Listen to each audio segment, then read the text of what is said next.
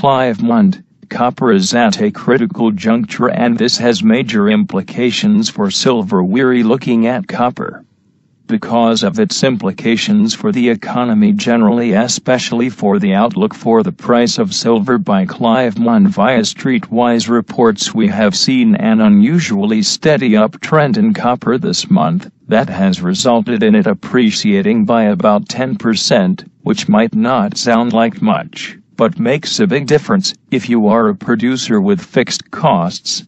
What is remarkable about this uptrend is not only that it came hard on the heels of a high-volume smackdown in the early days of the month that at the time looked bearish, but that we have seen 16 trading days in a row of higher closes as of the close of trading on Thursday, as can be seen on the 3-month chart for copper shown below.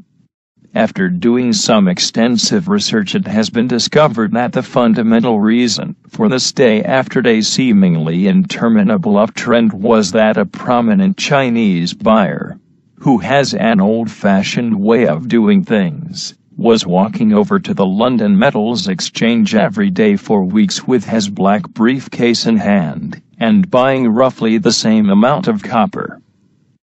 But sadly, on Friday, he was run over by a London bus while on his way to the exchange, and was thus unable to buy, and the price dipped for the first time in a long while. We will now zoom out to look at copper on its latest 1-year chart. On this chart we can see that, while copper still has not broken down from its steep uptrend in force all this month, it is getting very overbought on its MACD and RSI indicators, and is quite a long way ahead of its 200-day moving average, and these factors, taken together with the now extreme cut structure and sentiment indicators that we will look at shortly, suggest a high chance that it will go into reverse here very soon, and react back. Next we will look at copper's latest cut chart, which, since it also goes back a year, can be directly compared to the 1-year copper chart above. As we can see, large spec long positions are very close to their highs of the past year, and when they have reached these sorts of levels in the past, a reaction back by copper reaction has ensued, and a reaction is made more likely given the factors that we have observed on copper's 1-year chart, and the sentiment extremes that now exist that we will look at next. On the latest copper optics, or optimism chart, we can see that bullish sentiment towards copper is at the sort of wild extremes that we have only seen once before in the last 10 years, and that coincided with a major top. This is not to say that it does this time, but it would certainly seem to indicate a high probability that we are at or close to a significant intermediate, medium-term top. The long-term chart for copper actually looks very bullish because the bull market, that began in October 2016, has been driven by a record-strong upside volume, which has propelled both volume indicators to clear new highs. What this suggests is that, while the other factors that we have already looked at allied with the considerable resistance approaching the old peaks that we can delineate on this chart, will probably force a reaction back soon. The longer-term outlook remains favorable, with a high probability that copper will eventually proceed to break out to new all-time highs, i.e., get above even its 2011 peak in the $4.60 area. If that happens, its rate of rise can of course be expected to accelerate. While a detailed look at the copper price technicals may seem like a waste of time to some of you, given all the other subject matter for such analysis, it is important to keep in mind that we are not looking at copper for its own sake. We are looking at it because of its implications for the economy generally, and especially because of its implications for the outlook for the prices of other metals, especially silver. What we are seeing on these copper charts, principally its long-term chart, bodes very well indeed for the future trend of silver prices. Clive Mond has been president of www.clivemond.com, a successful resource sector website, since its inception in 2003. He has 30 years' experience in technical analysis, and has worked for banks, commodity brokers and stockbrokers, in the City of London.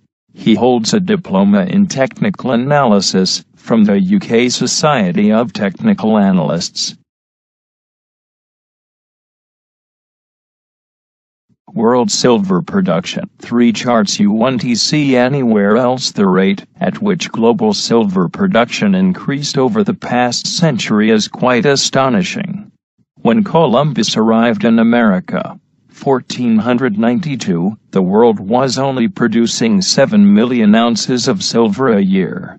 Today, the world's largest primary silver mine, Fresnillo's Solocto mine, produced 3 times that amount in just 1 year, 22 million ounces, 2016.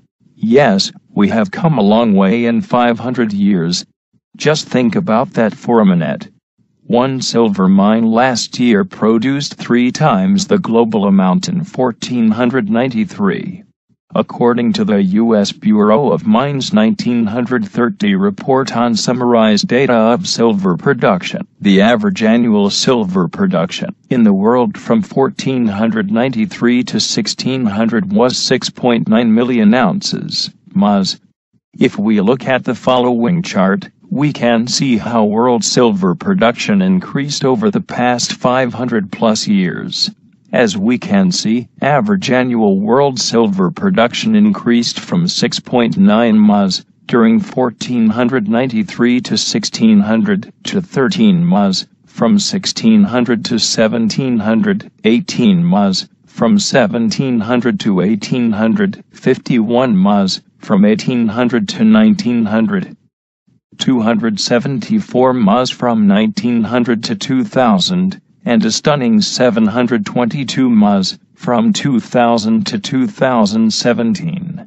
Again, these figures represent the average annual silver production for each time period. In the current period, 2000 to 2017, the world has produced 103 times more silver per year, and from 1493 to 1600. However, the next chart shows the total silver production for each period. From 1493 to 1600, the world produced a total of 747 ms of silver, compared to 13,000 ms, 13 billion ounces, in just 18 years from 2000 to 2017. Now, the reason the last silver bar on the right of the chart is lower than the previous one has to do with comparing 18 years worth of silver production, 2000 to 2017, versus 50 years, 1950 to 2000.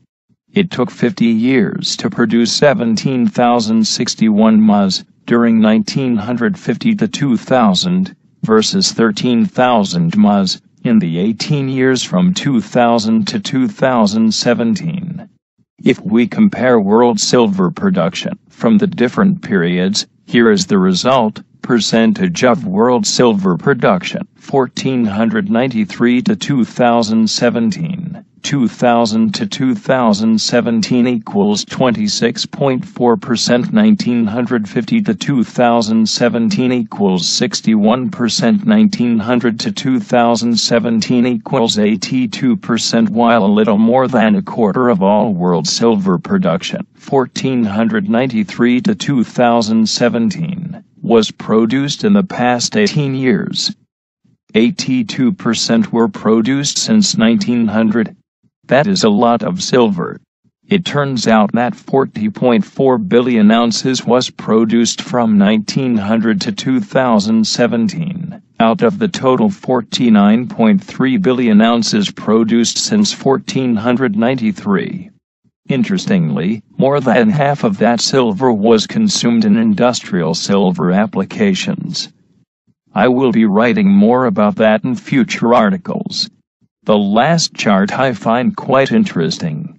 If we go back a little more than a century, the United States was the largest silver producer in the world. In 1915, the U.S. produced 75 mas of silver out of the total 189 mas mined in the world that year. Thus, in 1915, the U.S. produced 40% of all world silver production. Mexico came in second in 1915, by producing 39.3 mas. However, U.S. silver production in 2017 will only be 34 mas, versus the estimated 870 mas globally. Thus, U.S. silver production only accounts for 4% of world mine supply versus 40% back in 1915. What a change in 100 years. Lastly, the U.S. imports approximately 22% of world mine production each year. That is 193 mas, of the total 870 mas, in 2017.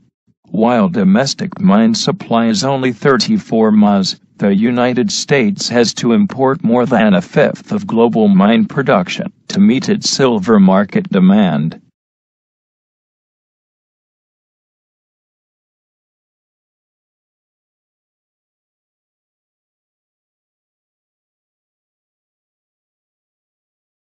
Medium-term, top. The long-term chart for copper actually looks very bullish because the bull market, that began in October 2016, has been driven by a record-strong upside volume, which has propelled both volume indicators to clear new highs. What this suggests is that, while the other factors that we have already looked at allied with the considerable resistance approaching the old peaks that we can delineate on this chart, will probably force a reaction back soon. The longer-term outlook remains favorable, with a high probability that copper will eventually proceed to break out to new all-time highs, i.e., get above even its 2011 peak in the $4, and large spec long positions are very close to their highs of the past year, and when they have reached these sorts of levels in the past, a reaction back by copper reaction has ensued, and a reaction is made more likely given the factors that we have observed on copper's 1-year chart, and the sentiment extremes that now exist that we will look at next. On the latest copper optics, or optimism chart, we can see that bullish sentiment towards copper is at the sort of wild extremes that we have only seen once before in the last 10 years, and that coincided with a major top. This is not to say that it does this time, but it would certainly seem to indicate a high probability that we are at or close to a significant intermediate 16 days trading days in a row of higher closes as of the close of trading on Thursday, as can be seen on the 3-month chart for copper shown below.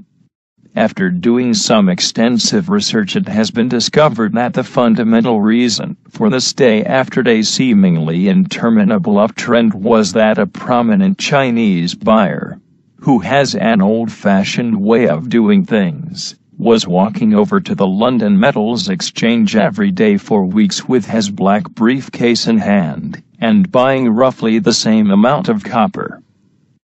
But sadly, on Friday, he was run over by a London bus while on his way to the exchange, and was thus unable to buy, and the price dipped for the first time in a long while. We will now zoom out to look at copper on its latest 1-year chart. On this chart we can see that, while copper still has not broken down from its steep uptrend in force all this month, it is getting very overbought on its MACD and RSI indicators, and is quite a long way ahead of its 200-day moving average, and these factors, taken together with the now extreme cut structure and sentiment indicators that we will look at shortly, suggest a high chance that it will going to reverse here very soon, and react back. Next we will look at copper's latest cut chart, which, since it also goes back a year, can be directly compared to the one-year copper chart above, as we can see. Clive Mund, copper is at a critical juncture and this has major implications for silver. We're looking at copper because of its implications for the economy generally, especially for the outlook for the price of silver. By Clive Mund via Streetwise reports, we have seen an unusually steady uptrend in copper this month that has resulted in it appreciating by about 10%, which might not sound like much, but makes a big difference if you are a producer with fixed costs. What is remarkable about this uptrend is not only that it came hard on the heels of a high-volume smackdown in the early days of the month that at the time looked bearish, but that we have seen